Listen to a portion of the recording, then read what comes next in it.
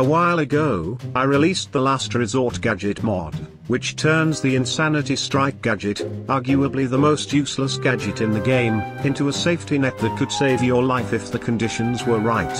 However, this wasn't the original vision for the mod. Before coming up with the final product, I went through a few ideas. The first was swapping the voltage attack and lightning spin gadgets attack types with fire. It didn't work out because a lot of limitations relating to other attack methods, and what's the point? It's still just an insta-kill attack.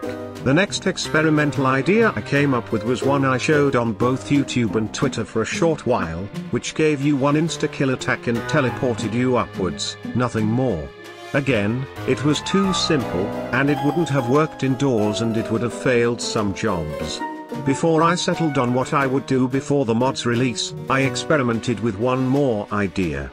Not an idea for safety at all, but one to turn Sly into a god, the ability to shoot all guards into the air so they die of fall damage.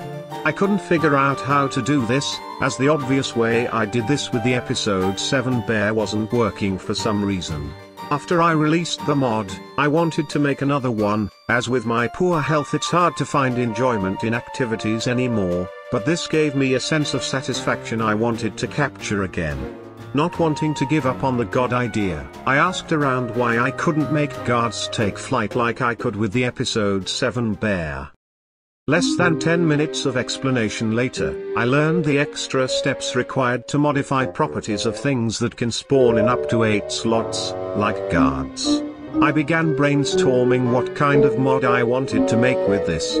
Something like the speedrun clip here came to mind, but I eventually thought of something better. Introducing, the Reality Bender mod, the new name for the Last Resort mod, since it now has a new feature. Just like how the Insanity Strike gadget transforms into a safety net when under half health, it now has a special ability that activates when over half health. If you're being chased, activating Insanity Strike will... Hold on, why did nothing happen? The original feature still works, what gives? Well, for the first time ever, this gadget is upgradable through TheOnlyZac. It's too early in the game to have an extra feature, since that would be way too overpowered, considering what it does. When you get to episode 5, a new gadget is available, the Reality Bender Upgrade Mark II, available for 10,000 coins. Very pricey, but very worth it. In fact, I'd recommend grinding for coins before doing any more jobs, it's that good. After buying the upgrade, the new feature will be unlocked. When being chased at over half health, activating the upgraded gadget will drain all gadget power and give you one insta-kill attack like before, but will also launch all guards up into the air, causing them to fall to their inevitable demise. But Sly Cooper reload coded. I hear you scream at your monitors once again. You missed the fact that this won't be nearly as effective indoors, since some of them have low ceilings, and there's no room for fall damage. This is true, so the mod switches to a secondary mode when indoors which teleports guards out of the map where they can fall to their deaths. Not just the ones pursuing you, but all of them, so you'll get mostly free reign over the area until you return later. Sly Cooper reload coded? Guards can carry keys which are vital to jobs. That's true as well, and I've accounted for that. When on jobs, both inside and outside, the mod switches to a tertiary mode which, instead of affecting the guards, gives you shadow power level 2 until you return to the safe house or enter a new area. Yes, really. An added bonus is that, since this is a mod for the PAL release, all custom text has been translated into all available languages, just like every other string in the game. En prime, puisqu'il s'agit de la version PAL, tout le texte personnalisé a été traduit dans toutes les langues disponibles, comme tout le texte du jeu. Come bonus aggiuntivo, poiché questa è la versione PAL, tutto il testo personalizzato è stato tradotto in tutte le lingue disponibili, proprio come tutto il testo nel gioco. Da dies die PAL-Version ist, wurde als zusätzlicher Bonus der gesamte benutzerdefinierte Text in alle verfügbaren Sprachen übersetzt, genau wie der gesamte Text im Spiel. Como beneficio adicional, dado que esta es la versión PAL, todo el texto personalizado se ha traducido a todos los idiomas disponibles, al igual que todo el texto del juego. Aangezien dit de pro-release is als extra bonus alle aangepaste tekst vertaald in alle beschikbare talen, net als alle tekst in het spel. Como bônus adicional, como esta é a versão PAL, todo o texto personalizado foi traduzido para todos os idiomas disponíveis, assim como todo o texto do jogo. Som en ekstra bonus, da dette er PAL-udgivelsen, al brugerdefineret tekst blevet oversat til alle tilgængelige sprog, ligesom al tekst i spillet. Som en ekstra bonus, siden dette er PAL-utgivelsen, har all egendefinert tekst blitt oversatt til alle tilgjengelige språk, akkurat som all tekst i spillet. Som en extra bonus, eftersom detta är PAL-utgåvan, har all anpassad text översatts till alla tillgängliga språk, precis som all text i spelet.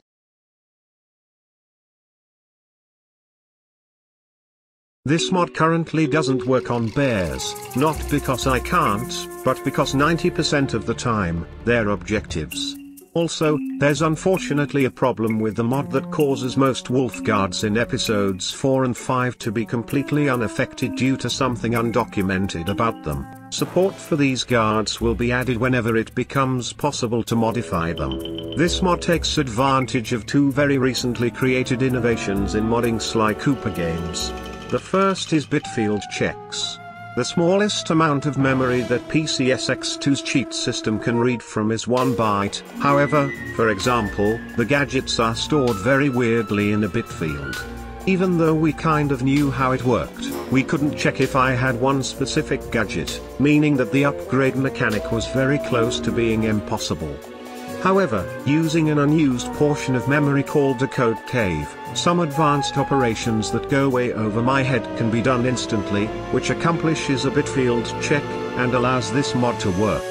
A lot of other mods will likely become possible with this. The second advancement is full text editing. Previously, due to the game's terribly inefficient way it loads text into memory, we would have to go into each map in the game and replace the string manually, and even then we were limited to the length of the original string. For example, we couldn't replace the term, press circle, with the term, according to all known laws of aviation, since it's longer than the original. After finishing one of the more difficult parts of a new tool, we can now intercept the function that looks for text and point it to our own custom strings, which can be any length. Additionally, we no longer have to make this modification for each map, rather we replace it once and it's replaced everywhere in the game. The custom descriptions for both the Reality Bender gadget and its upgrade were longer than the originals, yet they work perfectly thanks to this new method. This will also allow other mods to work better, or at all, since this was the only reason that several mods couldn't be finished. As always, the download link is in the description, and the old release video's description now redirects to this video. Matthew, say nothing this time. Agreed. Nothing from me. Did I just hear